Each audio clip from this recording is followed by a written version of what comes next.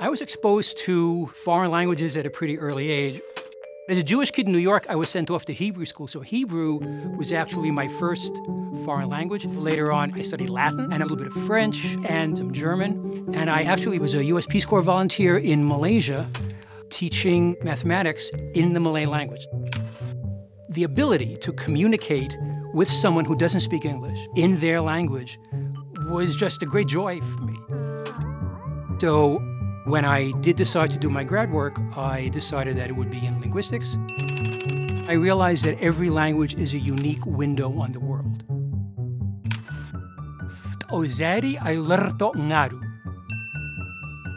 One of the great strokes of luck in my life is that a friend of mine in the linguistics department at USC, Ed Finnegan, forwarded me an email asking for a linguist who could develop a language for a science fiction film. When I saw it, I absolutely jumped on it. I said, I really want this. And I was given the opportunity for an interview in James Cameron's office.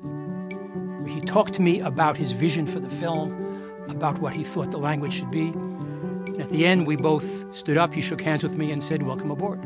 And my life has not been the same ever since. Unil Terantok. How's your not?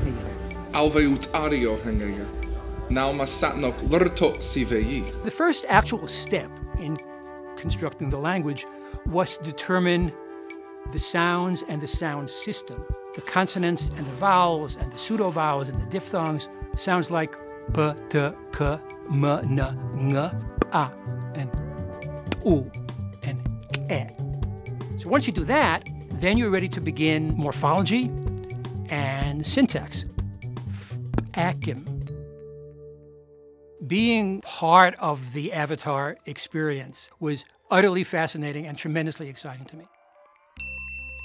Definitely part of my job was to teach Na'vi to the actors. And I say things like, you know, that was really good, but remember the vowel at the end of that word is not a, it's a. Sometimes the actor was very receptive to that. Sometimes they saw me coming and ran the other way because they had other things to think about. Navi. Nari. Nari. Nari. Navi. By and large, I think things turned out pretty well. Hearing the language that I had come up with on the screen in the final version of the film was, as you might imagine, a very special feeling.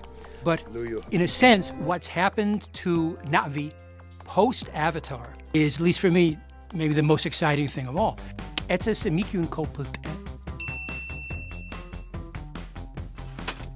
People are actually using it for genuine communication. There are a couple of instances of Na'vi learners in different parts of the world who don't share any other common language except Na'vi. So, I mean, that's something I frankly did not anticipate. And at this point, I'm working very closely with the community to develop the language further. Listen, Owen. I get long emails written to me entirely in Na'vi to get people fired up about the wonders of language, whether it's human language or whether it's language of the Na'vi. I'm just tickled.